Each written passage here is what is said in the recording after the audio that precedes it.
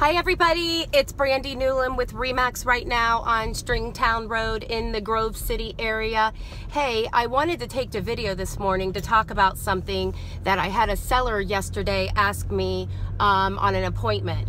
So the seller asked me, what is the standard commission? And I said, oh, wow, I've never had that question, but there is no standard commission. So if somebody thinks that there is, or if we all think that there is in the Columbus, Ohio area, there isn't.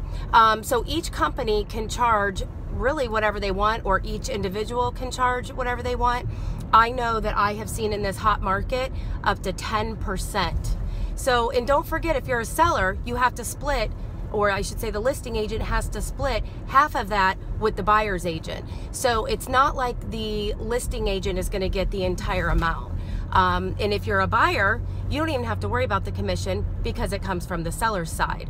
So it's kind of like they, you know, you're the agent's working for you for free, sorta. But anyway, if you have any questions or comments, let me know. Otherwise, have a great day because it is absolutely gorgeous out today. All right, bye-bye.